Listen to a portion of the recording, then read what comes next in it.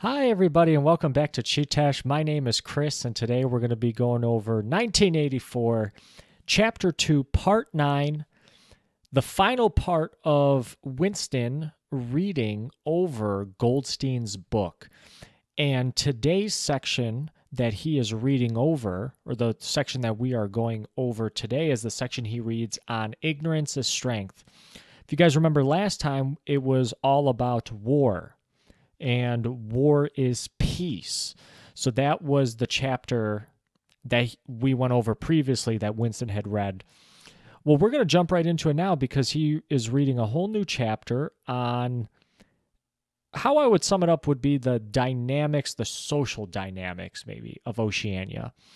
And War is Peace was all about how and mostly why Oceania is always in this constant state of warfare, the relationship between Oceania and the other super states. If you guys remember, there nobody's winning, nobody's attacking each other. They're all just like in a perpetual stalemate, and everything's just fought over these little tiny territories just for the slave labor, and just so the slave labor can be used to perpetuate more war and keep the masses focused on on this total. I was almost going to say total war, but it's mentioned previously that I don't even think total war exists in this world that Winston is living in right now. It used to, but I don't think it exists right now in that same effect. Anyway, guys, let's hop right into it because we take a little bit of a break here before Winston jumps back into the book because Julia arrives. So Winston stops reading the chapter. Julia walks in. Apparently, they haven't seen each other for a week. And if you guys remember, Winston goes to his room that he's renting from Sherrington Shop right after this hell of a week where he's got to put in like 90 hours, something like that, double, triple overtime to rectify history because they switched up who they are going to war against right in the middle of Hate Week. So in the worst time to do that, right in the middle of Hate Week, there's banners, there's speeches. Everybody's talking about the enemy, like East Asia or Eurasia. I forget what it was. It's so confusing because they both start with E. And then all of a sudden, halfway through Hate Week, they have to change everything, the banners, the speeches. They have to go back to work to rectify everything because, again, who they were enemies with and fighting with, that's who they always were fighting. So now that they switched it, they have to go back through history and change all that. Because, again, the party is always right. They're the source of absolute truth. So here walks Julia. They haven't seen each other for a week. She's pretty tired. She immediately wants to go to bed. So they hop into bed. And Winston still has the book on his mind. He's trying to convince Julia, hey, you need to read this too because you were in that meeting with O'Brien and I. We're all in this together. You have just as much of a responsibility to read this as I do. But she's tired, she's falling asleep, so she asks him to start reading it to her aloud. And that's what he does. And he picks up, going back to chapter 1, which again is ignorance is strength. So he starts reading this. And here we're going to get a glimpse of, again, like I said, social dynamics. So society is broken up into these three groups. The Society of Oceania is broken up into these three groups. So there's a high, a middle, and a low. Upper class, middle class, lower class. The upper class, the high, is securely in power. This is like the inner party. They're aristocrats. And they continually stay in power. And I put some question marks here because although the people change, the general idea and thought structure and mood, the general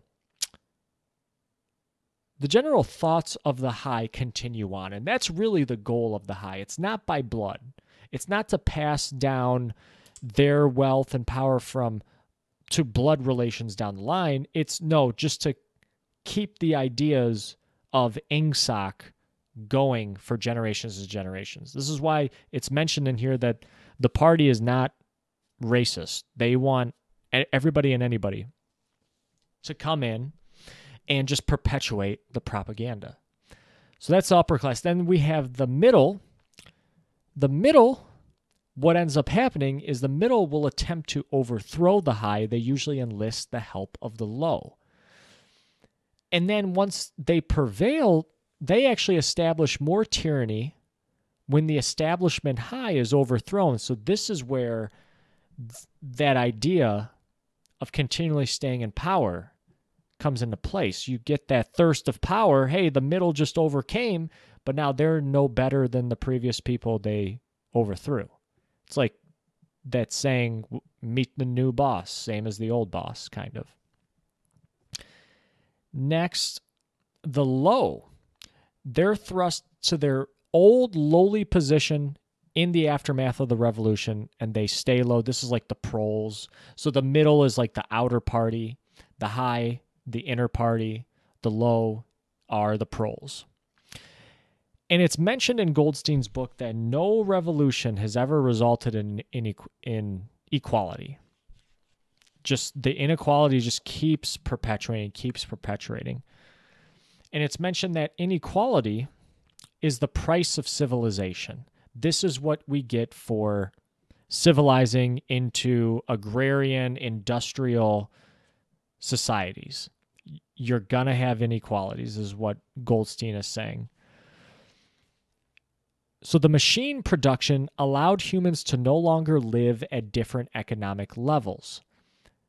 But we can't have that happen. So what he means by this is life has been made so easy that machines have taken over the work of humans in a lot of sectors, a lot of areas of life, that now humans can just live on a level where they're mano a mano and they're not measuring each other by the amount of work they do, the amount of money they make, because all that has been pushed onto the machines. But Big Brother in the party says, no, we can't have that happen. No. There's a new aristocracy filled with scientists, technicians, sociologists, teachers, journalists that are still working towards perpetuating this inequality.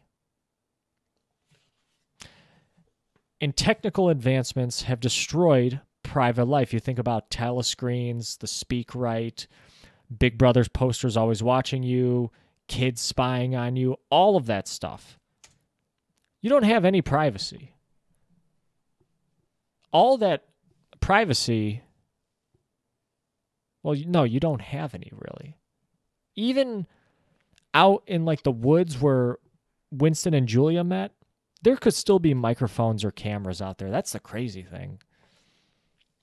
We're going to get to a little bit of a camera in the next part, actually. Private property has been abolished in Oceania. For at least, the proles and the outer party. Actually, I don't even know if the proles... Because the proles have a lot of freedoms. Actually, I don't know if they would have private property rights. I don't know. But the private property got concentrated in the few. The party pretty much owns everything in Oceania. And it's all under this guise of collectivism. Like, hey, we're all sharing in this thing. Right? But really, it's only the few that have that control. And like, hey, they let you have access to all of these things. All right? But, the party has access to the best food. Right? O'Brien just look at how he looks. He looks better than Winston and Julia. They can't have makeup or anything like that, so they don't really look that great. And they live in different parts of Oceania. Winston lives in like the Victory Mansions. O'Brien's house was like extravagant. So it's all, this inequality is permanent. It's all by plan. This is how the party wants to have it. They don't want to have equality, but they want to make it seem like everybody's equal. So how can a ruling group fall from power? So Goldstein talks about 4 ways that this can happen. So you have all these inequalities. Hey, we're going to rise up. We want to change things. So we have to take and overthrow the Most High. Not the Most High, but the high group, the upper class. How is that done? How is that done? Well, that's done by a couple ways. I'm just flipping through the book here. I think it's here. One of the ways is conquered from without, which I think really means conquered from outside of the country. I wasn't too clear on this point from Goldstein. The second point here, the masses revolt due to government inefficiency. Third point, a string of the middle group comes into being. A strong and discontented middle group comes into being. Or 4, the loss of the high upper class, their self-confidence and willingness to govern. All 4 of these are present to some degree during a revolution. But the only way to change is through slow demographic changes. So over time, you get a little bit more and more people thinking like Winston, thinking that, hey, something's not right here. Something seems weird. I don't like that I have no privacy. I don't like that I can't think certain things. But the unfortunate thing here is the masses never revolt on their own accord. And they never revolt merely because they are oppressed, says Goldstein. So that's kind of sad. They're never going to revolt because they're so intertwined with the state in this constant state of fear from wars, mostly wars, from maybe not having enough, that they're never going to revolt because their minds are on elsewhere, the day-to-day lives just to survive in Oceania. They don't have time to really think about revolting. It's like Maslow's hierarchy. It's first survival. They're just trying to survive. And that's how the party intends it to be. So then we're introduced to Big Brother. And I find it interesting. I don't really think Big Brother's real. It's said in the book, nobody has actually ever seen Big Brother. You have this image of him, yes, but maybe the image is just a construct of somebody that you can visualize and always look back to as, hey, this is somebody who I can trust. Remember in the 2 Minutes of Hate, it ends with a picture of Big Brother and like kind of it soothes the people. They're all worked up from seeing Goldstein, from the enemy soldiers, and then all of a sudden Big Brother comes in to soothe you. But nobody's ever seen Big Brother. Big Brother is made to be infallible, all-powerful.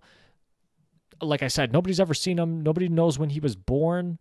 And this is the other thing Goldstein mentions, he will never die. So that's what makes me think Big Brother is not real. It's an idea. Idea that somebody, something is watching your every move and you need to be careful with what you do or what you say.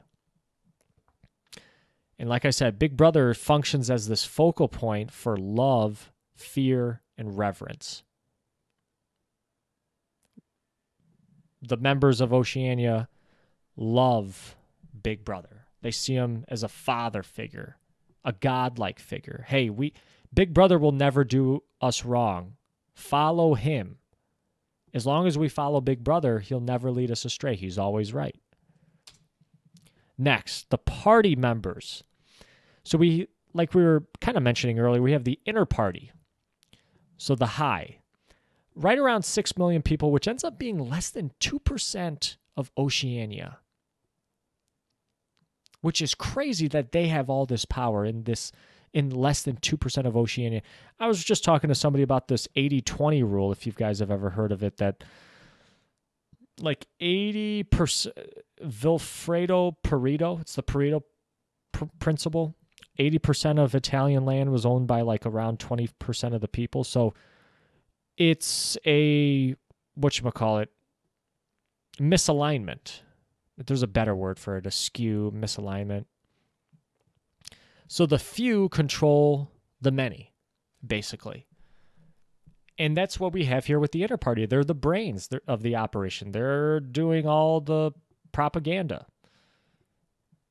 And the inner party is very smart, but you can't have smallest deviations on opinion. So yes, they are very smart. Doesn't mean they can think whatever they want to think, though. So Goldstein likens the party members to parts of the body. So he says the inner party is like the brains. Then there's the outer party, like Winston and Julia. They're the hands. They get a ton of the work done. I don't know what the proles would be. The proles would be, I guess, maybe like the feet that are just, well, no. Well, maybe they would be the feet because they're 85% of the population. So they are like the majority base. And they're never going to rebel. They're never going to rebel. I mean, just remember when Winston first goes and meets some of the proles. He goes into the bar, Sherrington's shop and stuff. Just talking to the proles, does it seem like they're people that want to rebel? They can't even remember what's in the past. They talk with a different accent. They're just concerned about drinking beer. It doesn't seem like they're interested in rebelling. So I found this interesting, that in order to be selected into the party, you have to like go through an interview process. So like you're not born into the inner party. So like even if you're born from inner party parents, that doesn't mean that you'll be a part of the inner party. So you still have to go through an examination at the age of 16. And again, like I said, there's no racial discrimination here.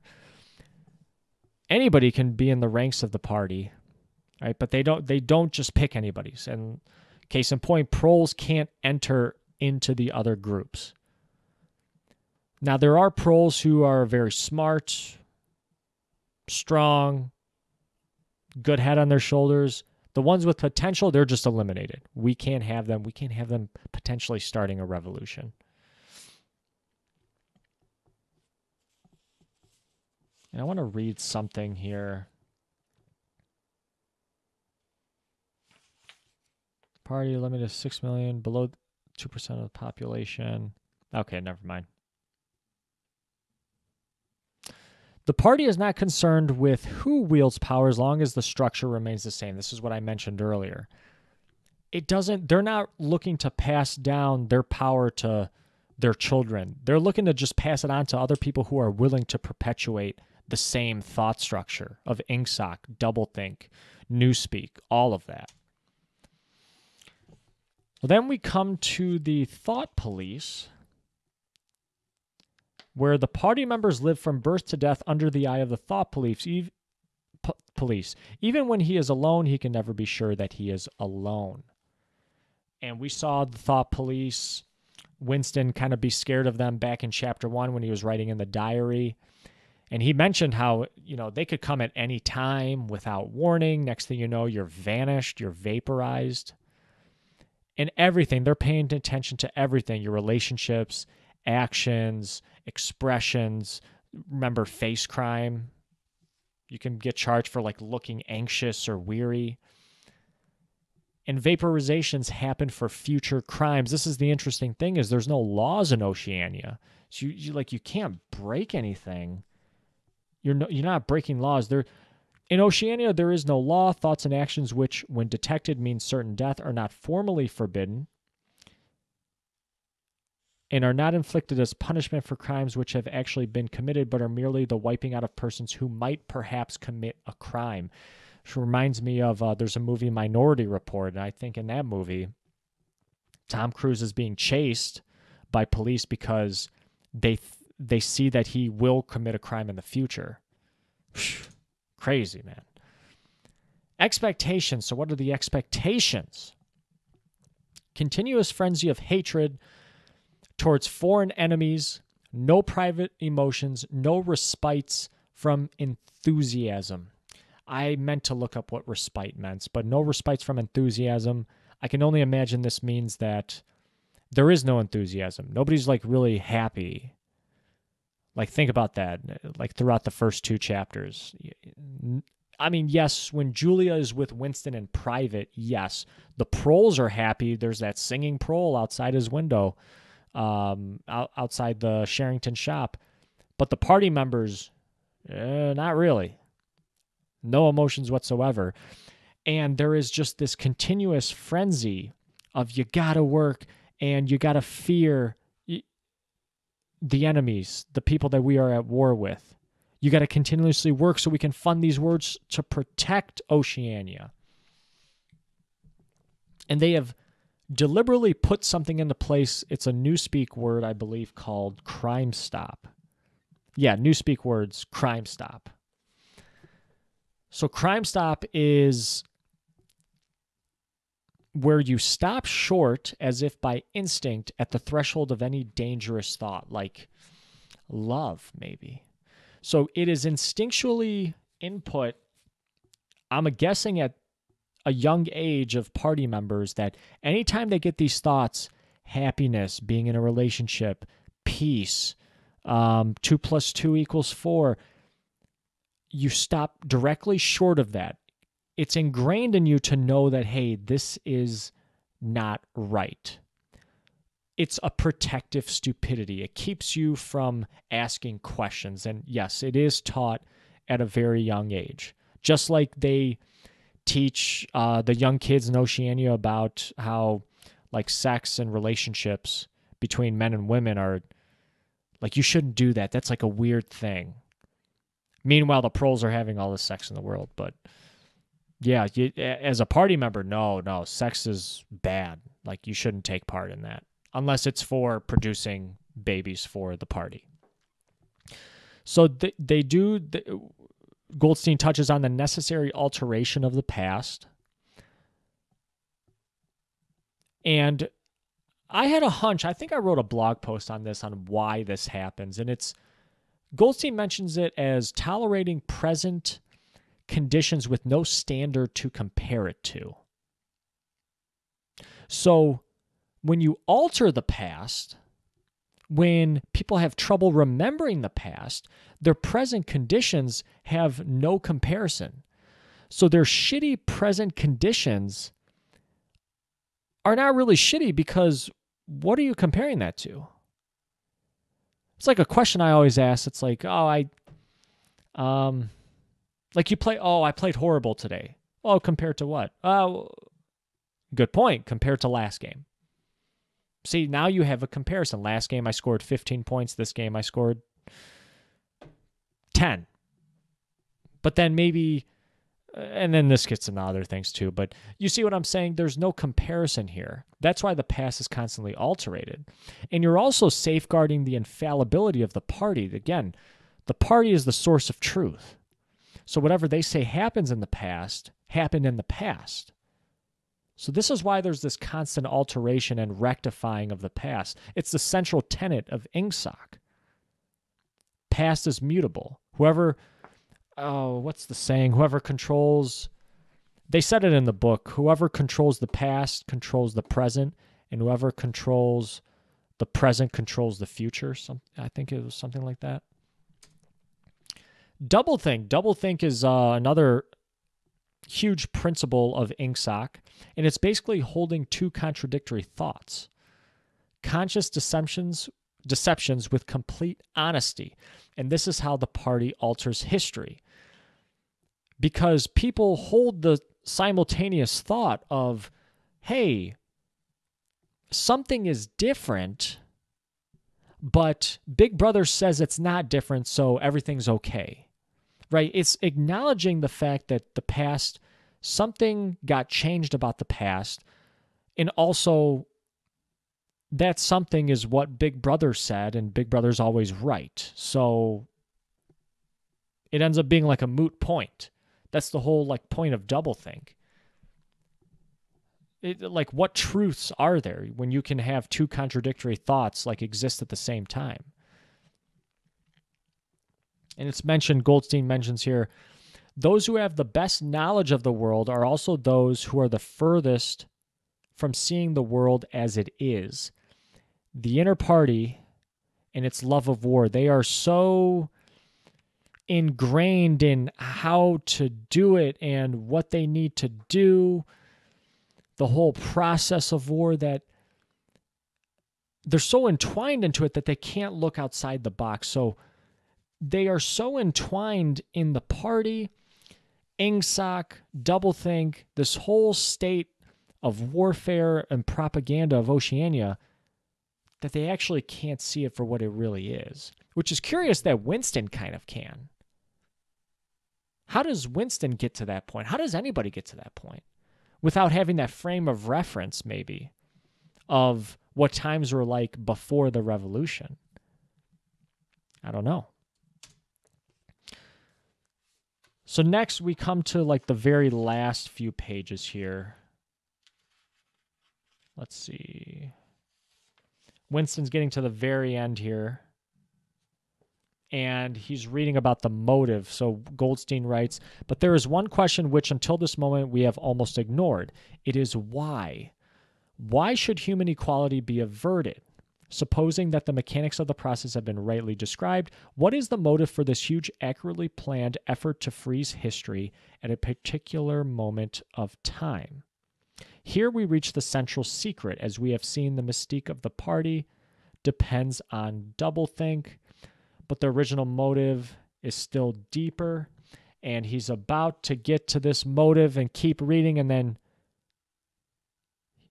he stops reading. He notices that Julia has fallen fast asleep.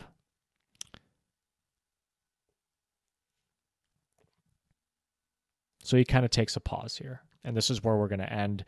He starts to reflect now, like, oh my gosh, there's this ultimate secret. He understands how they're doing all this, right? He's kind of a part of it with his work at the Ministry of Truth, but he doesn't understand why they're doing it. And he's kind of getting to it, the why, on how the infallibility of the party and to not have any standard to compare your current terrible situation to. So that might factor into the why. But this is where he's kind of chewing on this as part 9 ends here. He fell asleep murmuring, sanity is not statistical, with the feeling that this remark contained a profound wisdom. Sanity is not statistical. You can't measure it. I think that's kind of what he means by that. You know, it's not a statistic. It's just ever present, and it's truth. It just exists. Sanity, you can't really measure it. It's not a statistic. And guys, thank you very much for listening this far. That's going to do it for part 9. We are at the end of chapter 2. We have chapter 2, part 10 for next time. That's going to wrap up chapter 2. And then we are close. We're getting closer on the book. We're like more than 2/3 done. I got to say, guys, chapter 2, part 10, crazy things are about to happen. So tune in next time for, I couldn't put the book down. I actually, ever since chapter 2, part 10, I've been reading ahead. I cannot put the book down. Orwell has now ramped everything up in the story. So it's crazy what's about to happen next, guys. Tune in next time for that. And I really, really appreciate you guys sticking with me this far. No blog posts, I guess, for this week. I didn't have discussion questions, but we'll make some for chapter 2, part 10. How about that? Anyway, guys, that's going to do it. My name is Chris. This has been Chee-Tash. Take care.